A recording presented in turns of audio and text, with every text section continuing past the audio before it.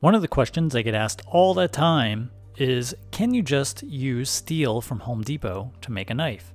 So I went ahead and paid $15, my wallet is still recovering, for a piece of Home Depot mystery steel to find out. So I cut several samples, threw them in the kiln at 1475 degrees Fahrenheit for 10 minutes. I then quenched one in Parks 50 quench oil and the other in straight water.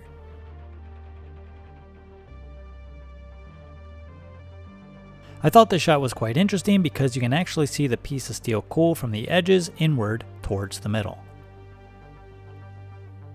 I then ground some flat spots for testing and threw them on the Rockwell hardness tester. Nothing. Didn't harden whatsoever. It's like not even registering on the scale. Let's try the water hardened piece. Nothing. We're not even on the scale yet. Here's a piece that hasn't been hardened. This is right off the bar.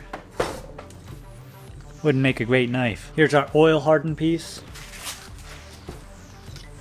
Like butter. That wouldn't make a good knife either. And finally our water hardened piece. Our water quenched piece, because it's not hard.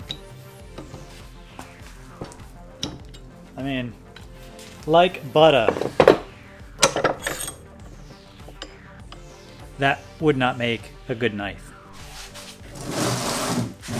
Alright, this is why you don't buy steel from Home Depot to make knives. Steel from Home Depot just does not have enough carbon in it in order to harden properly, or harden at all. I don't know what kind of steel this is, it will not harden. This is about as soft as it was when we first started. I get the idea of wanting to just pick something up at Home Depot and try your hand at knife making. However, what I would recommend is just go ahead and buy a proper piece of knife making steel, a proper piece of 1084. You're gonna save a lot of money and aggravation just buying a proper piece from the beginning, rather than trying to pick up something at a local store that will work. Yes, you could pick up a file from Home Depot and that may work for you depending on what exactly you're looking for. I do have a video on files, which I'll leave a link up here. You can check that out just so that you sort of know what you're getting into when it comes to files. I hope this video was helpful. Thank you for watching, and we'll see you in the next one.